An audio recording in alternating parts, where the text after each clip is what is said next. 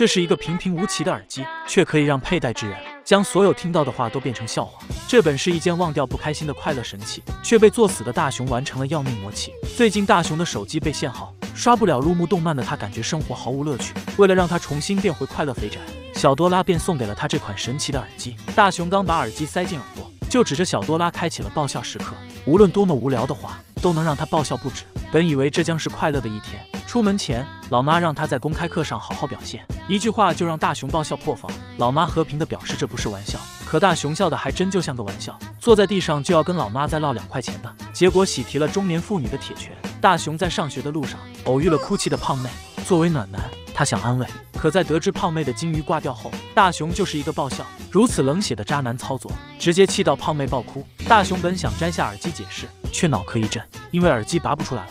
好巧不巧，胖虎还在此时玩摔倒，正常人看了都会笑，更不要说带了爆笑增益 buff 大雄了。于是胖虎人狠话不多，直接变身一拳超人，就是一套痛不生育的连招。大雄来到学校时，血条只剩下半条命，而教室后方还站满了来参加公开课的家长。就在大雄预感到耳机可能要了自己剩下的半条命时，老妈走进了教室，而老师的一句同学们好，就让憋笑的大雄险些憋出了肾结石。而接下来的点名简直是把他放在了处刑架上。大雄本以为自己还能憋，可点到胖虎时，他直接破防笑出了声。大雄尽力做着表情管理，眼看就要憋到爆炸，老师点到了自己的名字，这下大雄彻底放飞自我，直接得到了全班同学和家长的眼神杀。毕竟是公开课，老师也不能公开处刑，这下大雄更嗨了。老师每讲一句，都是在大雄的笑点上疯狂蹦迪。老师以为学渣作妖必定是提前做了预习，于是主动邀请他上前来解题，而大雄也捂着嘴前去应战。可惜他边写边笑的逗逼属性，彻底引爆了2位重量级选手的怒点。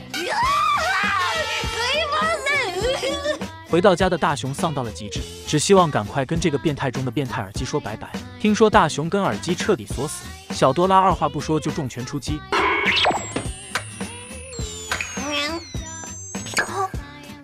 大雄顿时慌了，这耳机真是光坑自己一家人啊！于是2人一脚地板油，来到街上寻找静香。与此同时，静香来到了一处竞选议员的演讲者处，二话不说就开启爆笑模式。议员顿时慌了，他也是万万没想到，如此严肃的未来规划，竟然还能让自己成为喜剧人。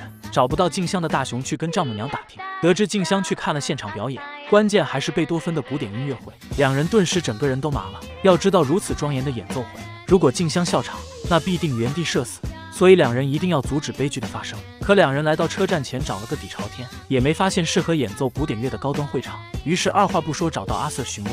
还别说，真就问对人了，阿 Sir 把他们领到了一处地下室。虽然感觉不对劲，但2人还是冲了进去。